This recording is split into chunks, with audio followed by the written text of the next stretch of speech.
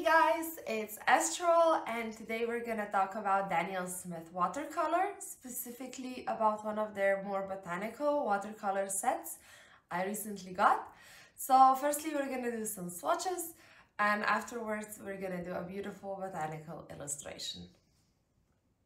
Daniel Smith Watercolors are professional watercolors that have been manufactured in the USA ever since the 1970s. They are very well known for their high pigmentation, vibrant colors, exceptional quality, and light fastness. They've got this huge collection of 266 colors, and among them are even some luminescent pigments to add a touch of sparkle to life. I mean, I definitely love some sparkle in life. Now let me introduce Haines' Master Artist Watercolor set. It's full of beautiful colors that have a botanical and flowery feel. The set includes Nickel Azo Yellow, Aussie Red Gold, Opera Pink, Quinacridone Magenta, Imperial Purple, Moon Glow, Lunar Blue, Cascade Green, Green Apatite Genuine, and Undersea Green. Now let's get into some actual swatching.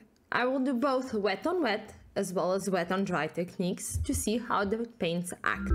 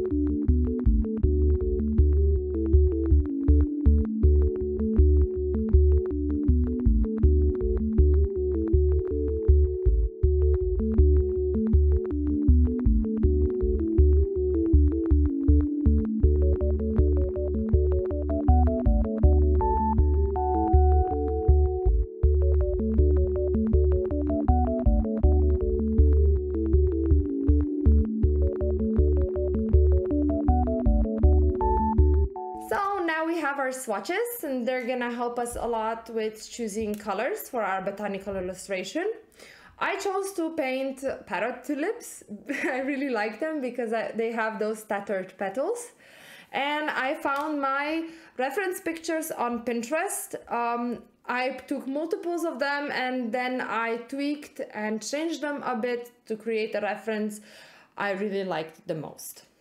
First, I did a rough sketch of big shapes before refining it and afterwards transferring it to a watercolor paper.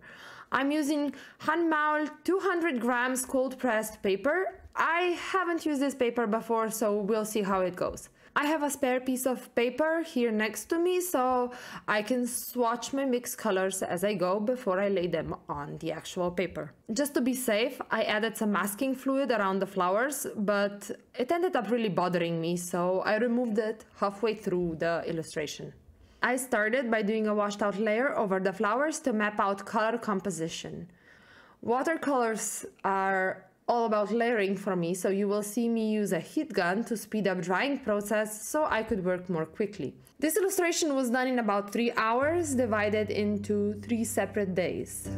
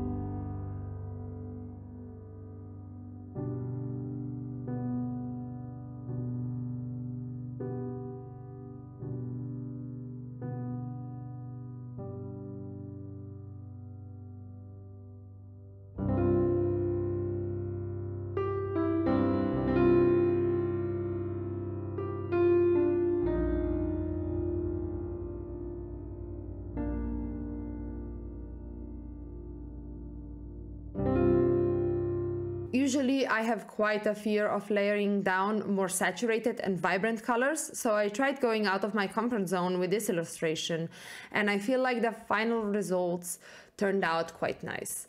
I'm very proud of this one. Overall, the Jean Haines set is amazing for botanical or more nature-oriented illustration. It has all the important colors one would need to make a variety of illustrations. Daniel Smith watercolors have proven themselves really as a high quality and high pigmented watercolors, and I really can't wait to use them for more illustrations. So thank you so much for watching. I hope you liked the video, and please don't forget to leave a like and subscribe if you would like to see some more similar videos. And also please let me know in the comments below if you have tried watercolors from Daniel Smith before. How did you like them? What did you use them for? I would really love to know. And I'll be seeing you in the next video. Bye bye!